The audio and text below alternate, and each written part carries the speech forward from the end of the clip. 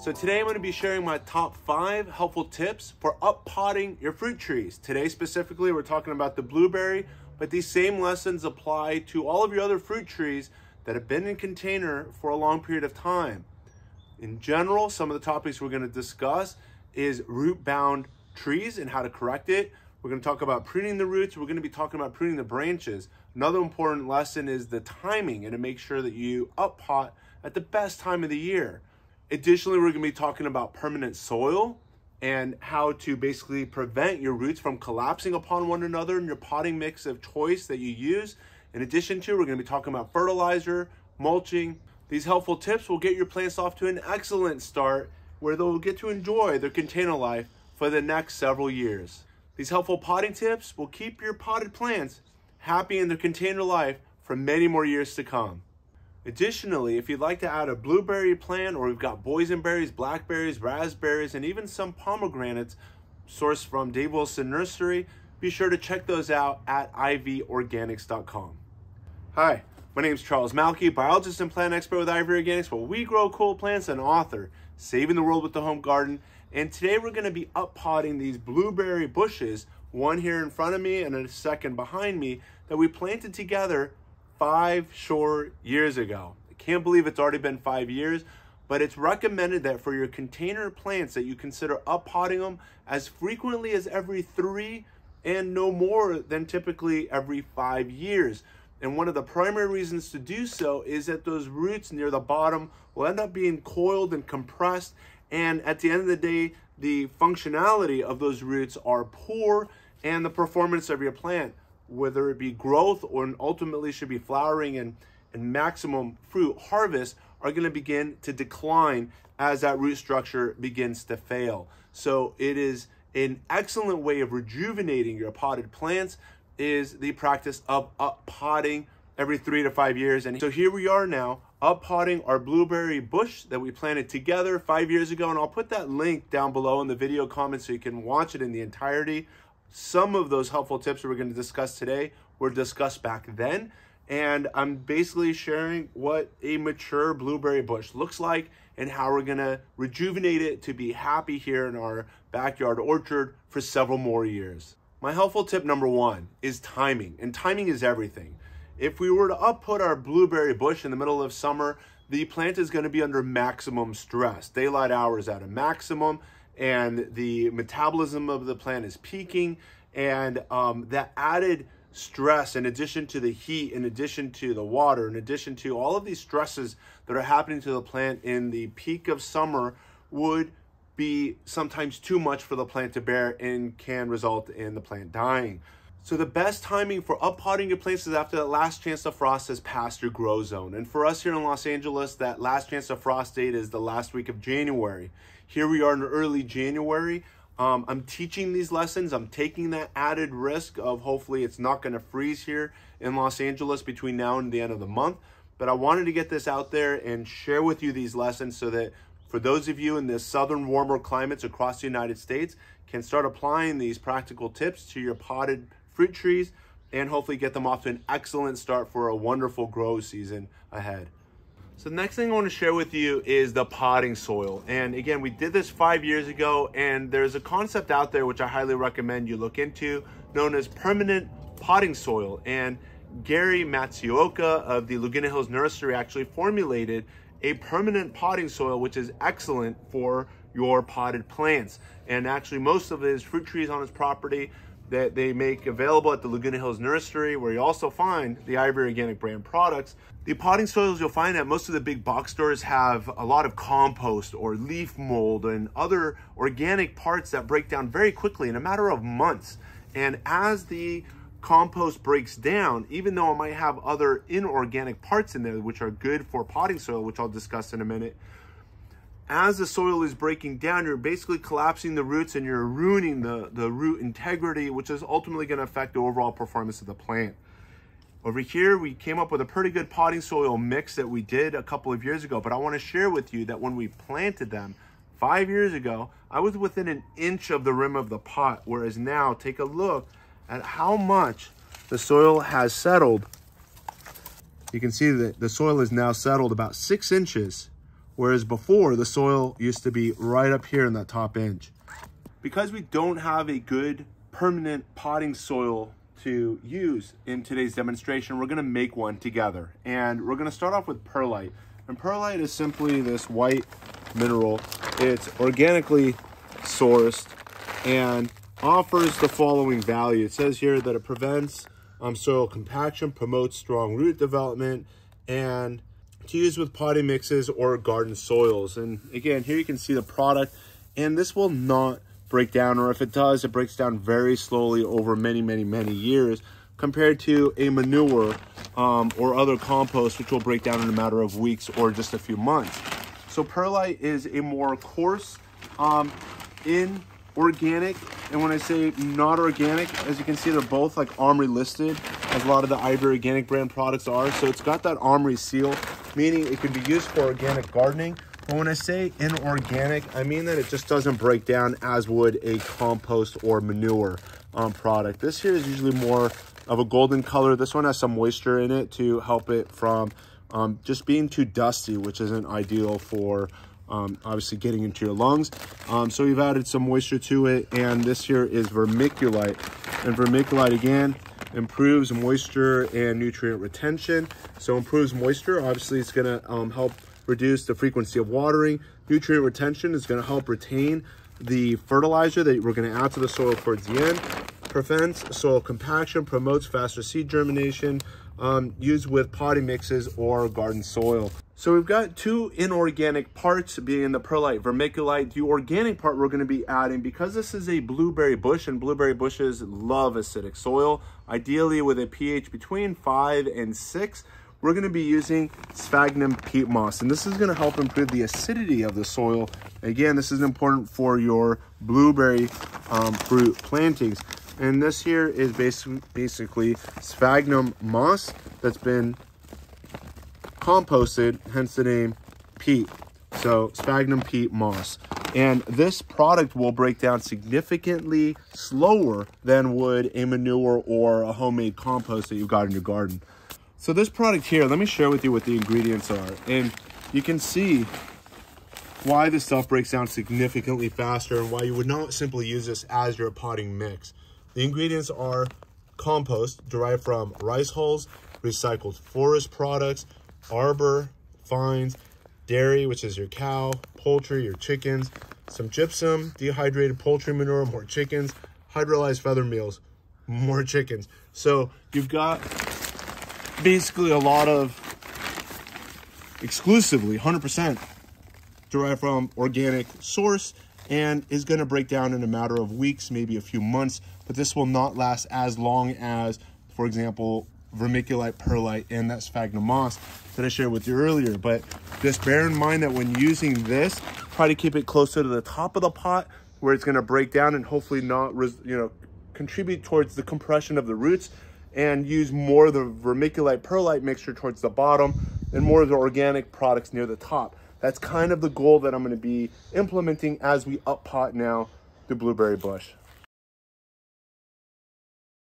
So we're just about ready to up pot this blueberry bush, and what I want to do is save all of that leaf mold, that topsoil of mulch that we've got growing here. I'm going to collect it all into this container here on my left, and I'm simply going to gather that top like 1/4 inch of soil. And if you take a look over here, the inexperienced gardener would think that these white roots are the blueberry roots, but in fact these are Mycorrhizae, which is from the fungus family, and this is a good thing. The Mycorrhizae help with the breakdown of the compost and your organic fertilizers, and help bring those elements to the roots of your blueberry plant or other planted plants in the area, in addition to the movement of waters in the area.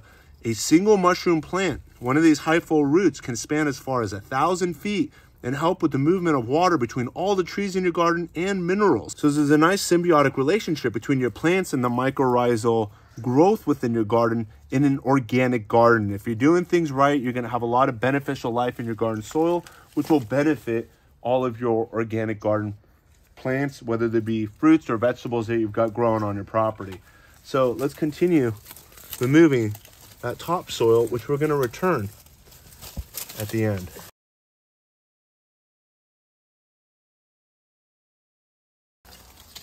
Check out those rocks that we originally used for good drainage near the bottom with a lot of perforated holes at the bottom. And that helps with the drainage. Notice that we've got our container. Notice that we've got our container about 1.5 to 2 inches deep. You can see that we've kept moles or voles that are living, tunneling here and here. You can see those tunnels. So we've had some critters here in the past that have been tunneling. You can see the roots from a variety of different fruit trees in the area. And again, when we go to offer nutrition to this potted plant, it's all going to the benefit of this plant. Some of the overflow moisture is obviously benefiting some of these surrounding roots as well. But we're preventing competition in this very densely planted organic garden. We're eliminating the competition between the trees by also integrating container gardening here in our garden. So here are those stones again. I'm just going to grab a few more. So I found this container in one of the corners of my property. The largest stones I'm going to take out, but I've been saving some of the broken pottery in the garden. Got some gravel I'm going to be adding as well. This layer over here is going to help with excellent drainage. It's going to help get the water through that potting mix soil that we're going to put up next. And it's also going to help, at least at this level and beyond, there's going to be no compression at all. Again, because it's all mineral. It's all rocks and pottery and things that don't break down over time. And if so, I mean, like kind of like these seashells, I mean, they will eventually break down, but we're talking about over the course of a decade or more. So we're going to see minimal settling with the addition of all of this inorganic matter near the bottom layer. So we're now going to mix the vermiculite with the perlite and with the peat moss and create the bottom layer of the soil.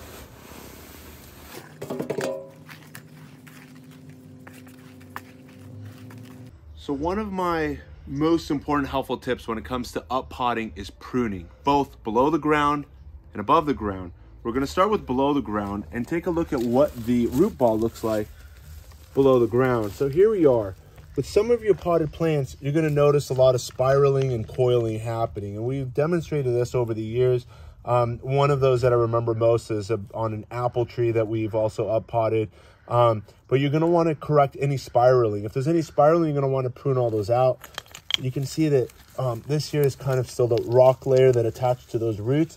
But this is good to know that the plant did not, basically was not root bound. Even after 5 years of growth, that size container that we've got behind us, which is close to about a 20 gallon, somewhere between 15 and 20 gallons, was sufficient for this blueberry and prevented any root bound roots and coiling of the roots over the course of the last 5 years.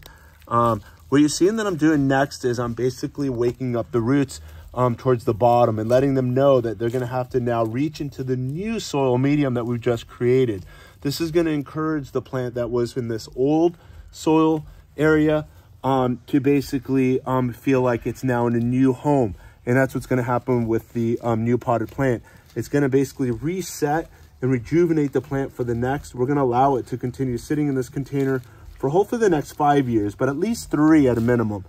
And we're just going to simply rotate it like so and continue the process of basically straightening out the roots. I am actually pulling out some of the roots. You can see over here, there's some longer roots that are kind of coiled in this area over here. And I'm going to simply, I can pull on them and hand prune them like that, or I can go with my hand pruners and I can actually apply. I can start pruning a little bit like so as well. So we pruned and basically agitated the root near the bottom. We're also going to do the same along the sides as well. And you can see here, the roots are finally becoming visible as we loosen it along the sides as well. And then we'll rotate it some and do it all the way around. So this here is all just one blueberry. Let's take a quick sneak peek back in time. You can see how small it was. And now just take a look at all of the multi-branches that root system has created over the last 5 years. So I'm actually going to go in there. I'm going to try to make the plant a little smaller also, so that it'll have more room to grow in the years come. So all I'm doing is simply going in with my fingers and trying to get to the crown, which is where the original parent plant root system is. And I'm just feeling my way down the stem.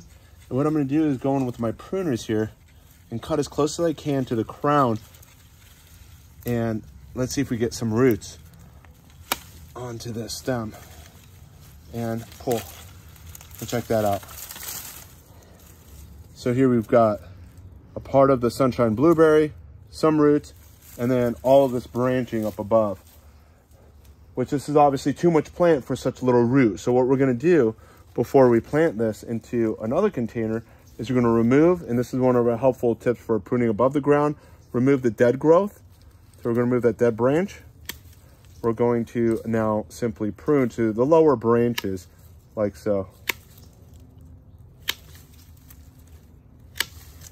And now, even though this was pretty obviously traumatic, that was a lot of shock to the plant, this is going to help balance the stress at the root with the stress above the ground. So now we're going to add the topsoil. With the topsoil, as we did before, we have the rocks, and then we've got the perlite vermiculite, some sphagnum moss. This is the level where if you're going to want to add some compost or amend or some manure or those things that are going to break down a lot more quickly, that'll be fine, as that's not going to result in the plant collapsing within the potting soil media. So it's here again that we're going to add more of the compost materials and basically backfill the soil. So we're going to continue with the blend, but this time again integrating some more compost. Still going to be using peat moss and to enrich this topsoil layer. So going around with the potting mix, we're keeping a little bit of a lip again for watering and enriching the topsoil, as we're going to be doing momentarily. And you're going to want to go with your fingers and add a little bit of pressure around the roots as well, trying to get that topsoil into the roots so that those roots are not suspended in air pockets that are going to dry out the roots. You want to make sure that the soil is in contact with the roots, and simply apply gentle pressure with your fingertips all the way around the root zone of your plant.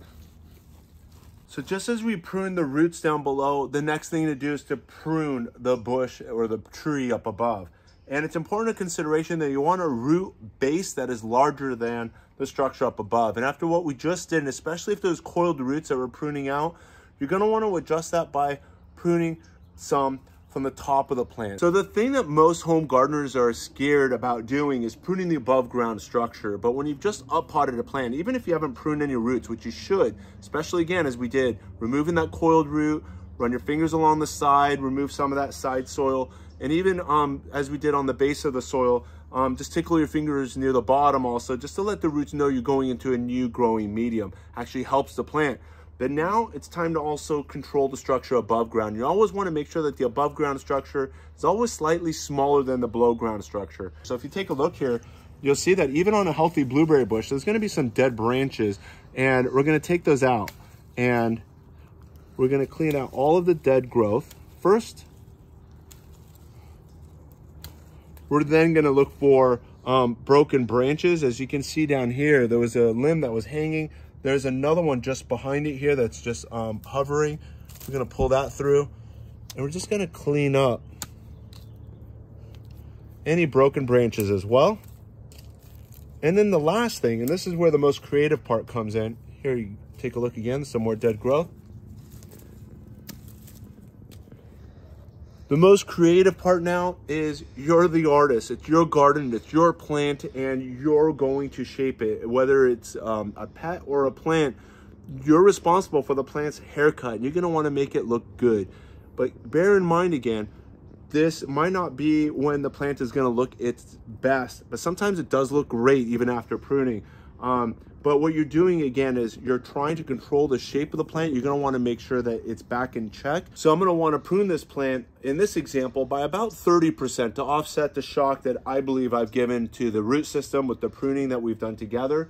So I'm gonna bring it in about 30%, and I'm now just gonna walk around this and start tightening it in. If there's any branches that are going the wrong way or you don't like one particular branch, maybe it's too big or too thick, even though it might support more fruit, but you want to give a chance to the newer and younger branches. Those are all great ideas. So keep that in mind as you select between some of the older stock and then the younger branches within this bush structure. The other thing I'm looking for, similar to a rose bush where you want to create that vase-shaped structure, where you're trying to keep the center empty to allow for adequate light penetration and airflow, which will help reduce the risk of disease within the plant as well as pest infestations. What we're going to want to do is try to keep it light and airy as well. So we're going to try to create that base structure to create maximum light exposure and wind penetration throughout the plant.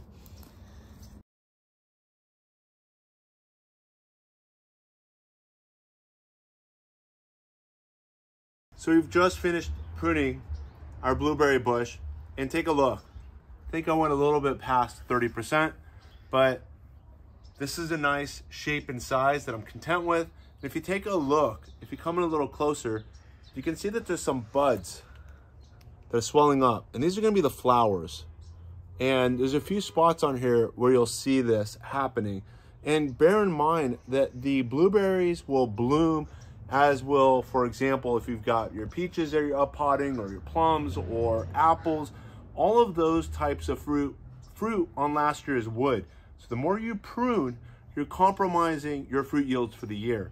We're hoping we get some blueberries and with the way that we pruned it, but if you also excessively prune, your plant will be forced to go into a vegetative mode where it'll simply grow for the upcoming year instead of grow and flower and fruit. So be mindful of that if you prune too much, your plant might think, oh, okay, I got to get back to that size that I want to be before I flower and fruit. So I'm hoping that I've got a good balance of wood to root, and that this will support some crop this year with, again, excellent yields for the next 3 to 5 years. What we're going to do now is fertilize our plants. So we're going to offer them these fertilizers over here, known as the Ivory Organics All-Purpose Fertilizers, which give your plants all 6 plant macronutrients, which include your nitrogen, phosphorus, potassium, as well as magnesium, sulfur, and calcium. If you take a look down here, you can see it includes all primary nutrients and secondary nutrients as needed for, again, optimal plant growth, performance, flowering, fruiting, root health, disease resistance, and so forth. The Super Blend fertilizer also includes azomite, which is crushed volcanic rock, to help deliver a lot of the micronutrient nutrition, again, important for optimal plant health and performance. There's the Super Blend as well as the Premium Blend, which is pretty much, again, has all 6 plant macronutrients, but just a lower NPK. What we're going to do is add some fertilizer. And what I want to show you before I start fertilizing is, here we are the first week of January. And for the rest of you in warmer climates, towards the end of January, I would think is the soonest that across the country you'll be up potting your plants. You're going to want to begin to fertilize your plants, more so maybe with a foliar feed, to help get some of that nutrition through the leaves, as when it's damp and cold and wet, the nutrient uptake from the root level is generally poor compared to what can be accomplished at the foliar level. So I'm going to be enriching the soil to help build up the soil biology, and also I'm going to foliar feed the plant using the watering can as well. But you can also use the Ivory Organics compost tea bags, soak those overnight, and get a lot of the micronutrient nutrition at the foliar level, so you can help start correcting any plant mineral deficiencies within the plant, so that come bloom time, those blooms will set fruit and you'll have maximum fruit yields for the year. What I want to demonstrate again with this chart, as we've done in the past, is that winter is when the plant's metabolism is at its lowest, and hence that's why we're doing the up potting here. We're going to offer it some mineral nutrition using the Ivory Organics All-Purpose Fertilizers, but by spring we're going to give it a little bit more, about half the recommended dose. By summer is when you want to peak with the fertilizer application. The most important time of the year for applying the maximum organic fertilizer to your garden soil is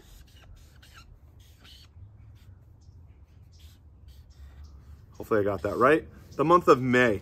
And May is the time you're going to want to apply your organic fertilizers, so the soil biology starts breaking down the organic fertilizers, making the elements readily available to your plants. Come June, which is when the light hours and the plant's metabolism is going to be peaking. We got maximum light, and you also got warmer temperatures, which are going to be resulting in maximum plant metabolism. And with all those elements there, the plants are going to be faring and performing their best. And then by fall, again, you're going to cut back on your fertilizer application, And then in winter, again, we're back to where we started. So the three most important times of the year to feed your plant: spring, summer, and early fall, with a foliar application for those tropical plants that still have their leaves on them, whether they be camellias or roses. Here are blueberries, but also I'm looking at, we've got citrus and avocados and other plants here in the garden, passion fruit, that can all benefit, bananas, from a foliar feeding during the winter months.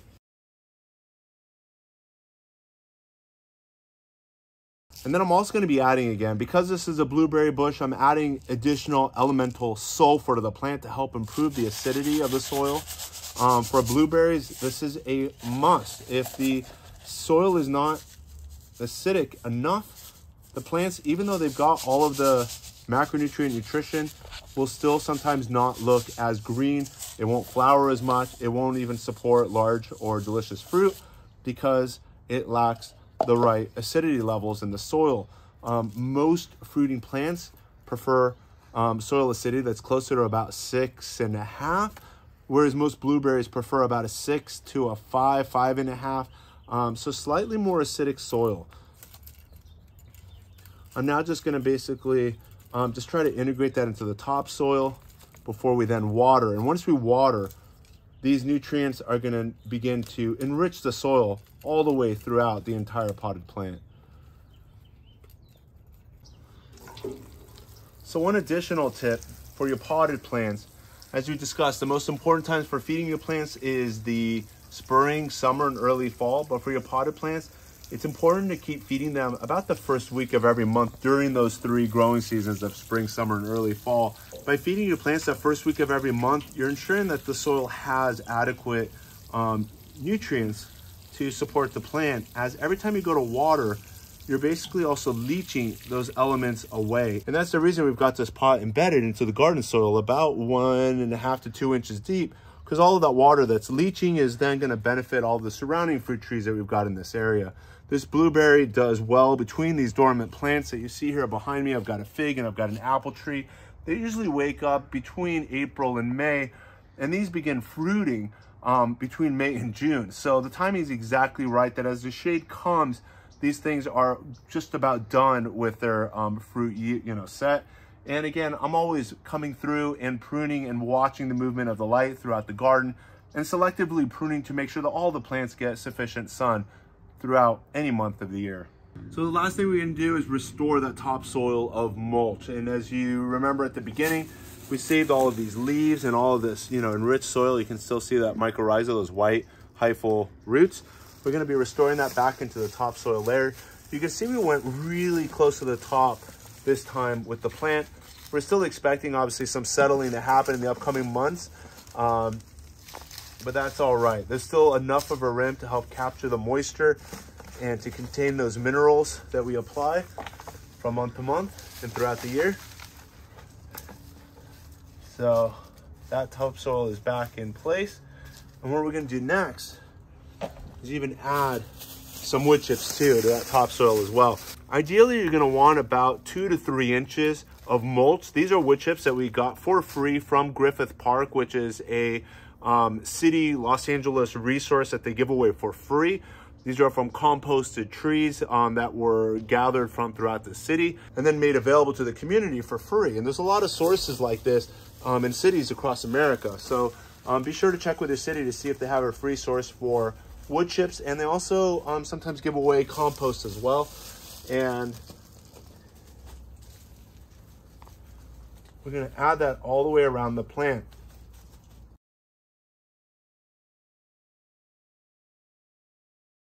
We're now going to be careful to pull the wood chips away from the plant's branches, as the moisture from the wood chips and the bark can lead to a phenomenon known as stem rot. So you're going to want to make sure that the wood chips stay away from the stems and away from the tree trunk in the middle. And then we're basically building it up along the sides where it's going to be the thickest. And the benefits of mulching are manifold. One, by mulching, you're basically helping the soil better retain moisture between watering. So that's going to help save you water, and that's going to help save you money. The other thing too is it's going to suppress any weed development. That's going to save you time. The other value of mulching is that in the winter, it helps keep the soil warmer And in the summer, when the sun is hitting that topsoil, it's helping to keep that topsoil cooler. So it's got that added benefit of insulation as well. And the last and most obvious is that these trees are also going to be breaking down this mulch into the elements that are ultimately going to be feeding the surrounding plants, so that you've got these wood chips around. So what once was supporting a growing tree in the community is now going to benefit your garden plants as well. So the last thing I'm going to do now is spray the entire plant. This is going to help the plant as an anti-transpirant and also help with transplant shock. It's called the Ivory Organic 3-in-1 Plant Guard, ready to use spray against damaging sunburn, insects, and rodents. If you're transplanting, whether it be tomatoes, peppers, squash, anything in spring or summer or any time of the year where the sun might be too damaging on the plant, or again, even when it's too cold on the plant, even in addition to windburn risk of stress to the plant, the Ivory Organic is going to help offer a protective coat to the leaves, the young tender stems, and also help keep insects and rodents from damaging the plant. Rodents sometimes will girdle, especially in the winter months, the base of the plant.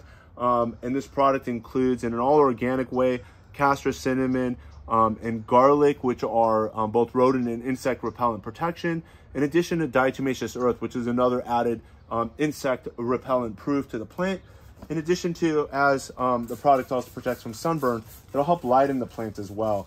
The sun has already gone down here, but there's still enough hours for the product to dry on, and I just want you to see what this looks like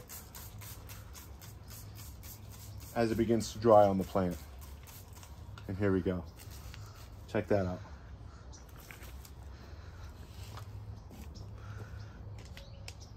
So here's our 1 week update on the Sunshine Blue variety of blueberry. As you can see, this is the finished result.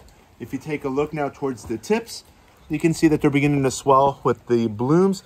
And so we're going to hopefully get to enjoy flowers and ultimately fruit by later spring and this summer. And then the second variety that we planted here is known as the Misty variety of blueberry. This one here grows a little bit taller. The reason we put it a little bit deeper into the garden. And if you take a look at the tips here, you can see the blooms. And on the back side here, you can actually see the white flower that this variety. If you're interested in adding a blueberry into your backyard orchard right now, ivoryorganics.com has hundreds of blueberries that you can integrate into your backyard orchard, made available through Dave Wilson Nursery. We've got blueberries in addition to blackberries and raspberries and boysenberries, and we've even got some pomegranates left over from our previous sales. So be sure to check out our plant sales right now at ivoryorganics.com. This is an excellent time for adding these deciduous plants into your backyard orchard. So as your climate begins to warm up, the plants will wake up and be one more addition to the delicious and nutritious benefits of growing a backyard garden. If you've enjoyed this lesson brought to you by Ivory Organics, be sure to give us that thumbs up. Most importantly, share us with your gardening friends and family. For those of you that are new, be sure to subscribe and hit the push bell notification. And as always, keep growing with Ivory Organics, and wishing you all happy gardening.